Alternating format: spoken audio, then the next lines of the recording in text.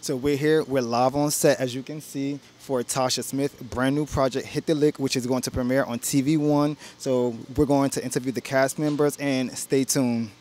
What advice would you give for a brand new director? Advice for a brand new director.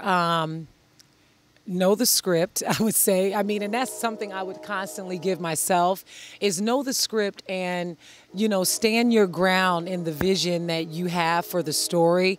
And I would say take some acting lessons, so that you could really know how to communicate what you need to the actors. What do you whisper in an actor's ears on set? Oh, what do I whisper in an actor's ear on set? It's our secret. It's our little secret. Okay, thank you.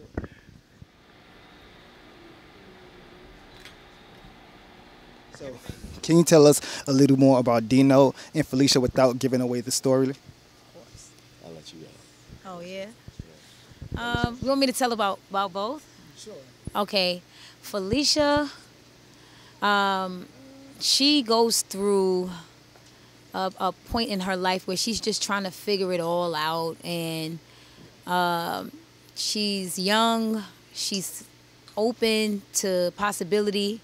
And along comes Dino. And she feels like, she gets swept off her feet. She feels like a princess. And, she finds love in him. And, sooner or later she finds out that, it was all game. And he was getting her right where he wanted and needed her to be in order to get what he needed and wanted. And, it's a sad story, but it's an amazing ride. Dino, he is, first of all, he's a womanizer.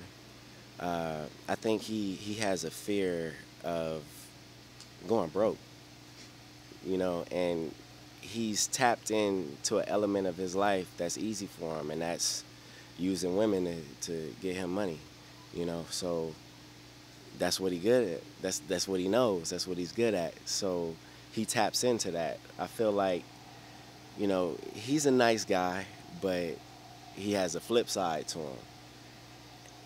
And that's Dino in a nutshell.